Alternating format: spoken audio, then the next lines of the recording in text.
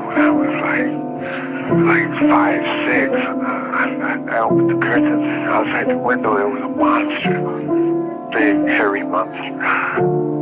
And did Mikey tell you to do anything? No, I mean, I used to get scared. Scared a lot. Was your cousin an influence on you? Yes, I look up to him, right? Because when you're at that age, you know, superheroes, war heroes are like in comic books, TV. This vicious, mean, strong, you know. I didn't mind seeing all that gore and violence. It was a turn on. It was exciting. He used to say, there's no thrill like a good kill. And feast on bones. It was a sunny day. I had been with Mike that day, hanging out, and he got to his house about 3 p.m.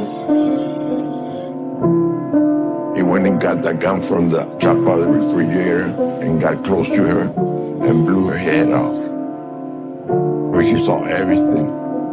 It struck me that she was dead, you know, because I knew her pretty good.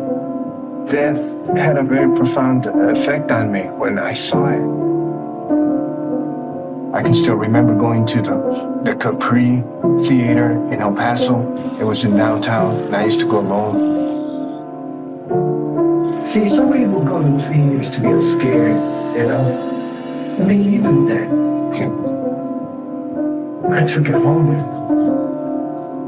I came to California. I came here to live.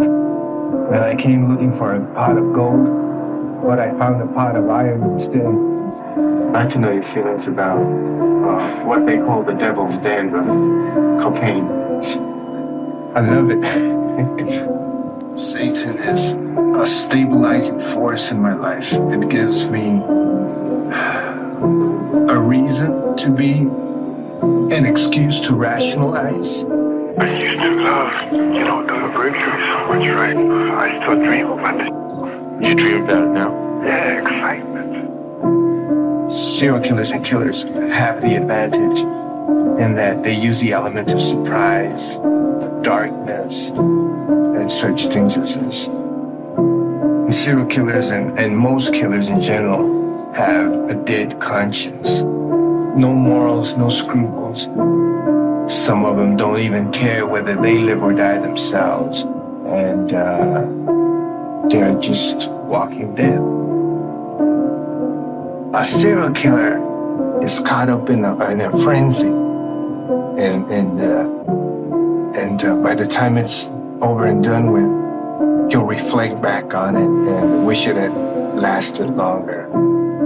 The guy came at me with a piece of iron bar, and he hit me once over the head.